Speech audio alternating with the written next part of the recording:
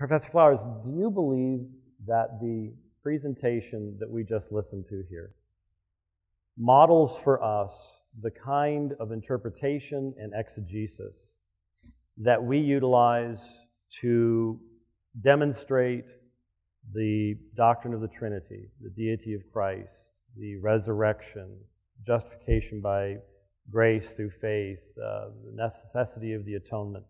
Do you believe that this kind of exegesis, which you just gave us, is the same kind of exegesis that you would use to demonstrate those truths from Scripture?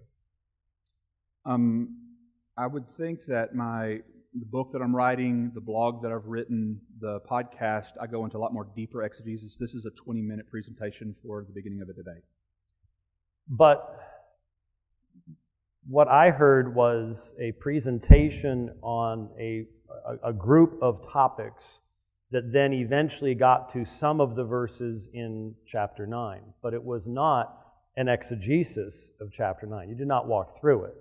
You created a system and then went in and said, so that's why this says this and that says that. What I'm asking is, do you believe that that's the same methodology that we are forced to use to demonstrate to the Muslim the deity of Christ, to demonstrate to the Muslim the necessity of the cross, or make it any other situation we're dealing with someone outside the faith?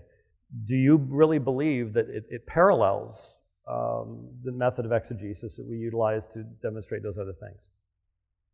No. I think that